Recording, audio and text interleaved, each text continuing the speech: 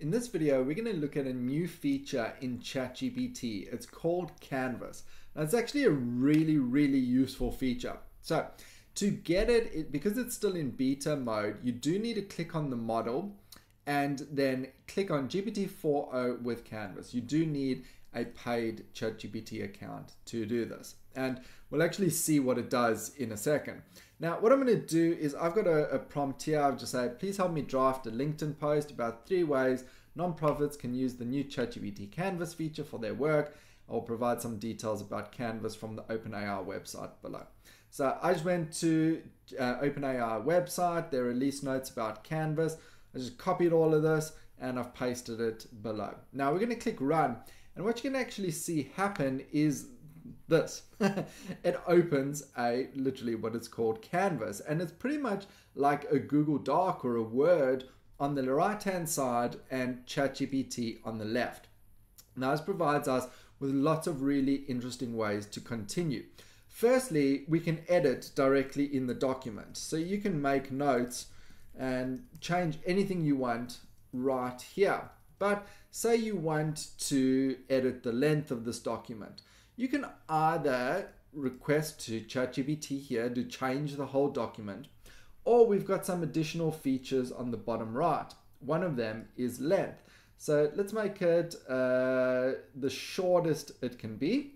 And let's see what that is, because on LinkedIn, you often want something punchy and to the point. All right, so we've got 3 new ways they can use it: grant proposals and reports. I think grant proposals could be helpful. Don't know too much about reports. Campaign content, definitely. And code updates. Interesting.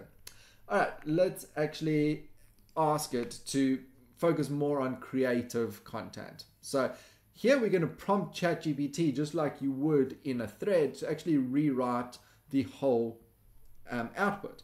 So I'm going to say, please focus rather on creative content, not coding and reporting.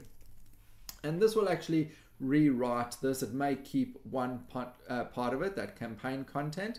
But here we've got storytelling and creative projects and social media posts. And I think this is actually much more aligned with the value that Canvas provides. Let's say we actually wanted to turn this into a blog post, so we wanted it to be at much longer. We're going to turn it the longest it can be and help see when it rewrites it. We're actually seeing it live in real time expand each one of these dot points to really provide a lot more detail. And we've got other options here as well. We can change the reading level. So are we going to use simple English? Are we going for more academic level? You can add a final polish, which just reformats it a little bit, add some subheadings, some sections, and you can add emojis. Now, when you add emojis, it seems to go wild with emojis. Let's actually add it and you'll see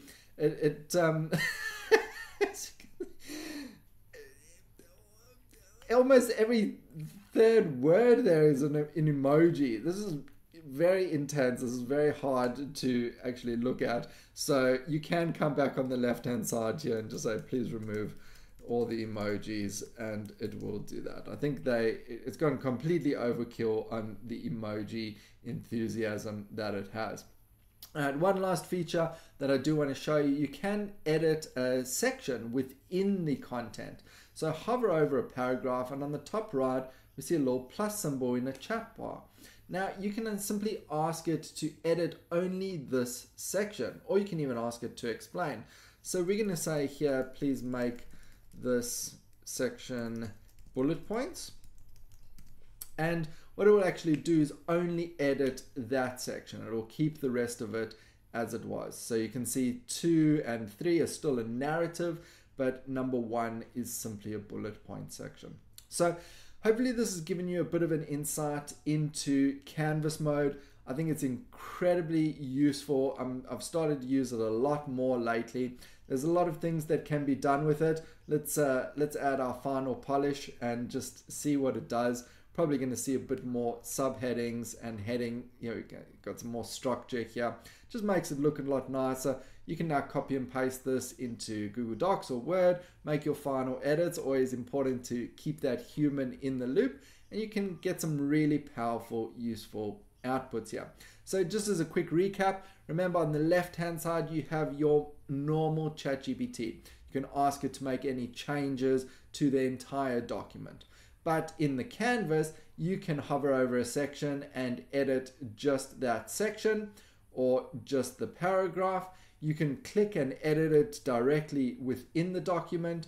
And on the bottom right, we have these options to suggest edits, adjust the length, change the reading level, add a final polish, and if you would really like to, add all of those emojis.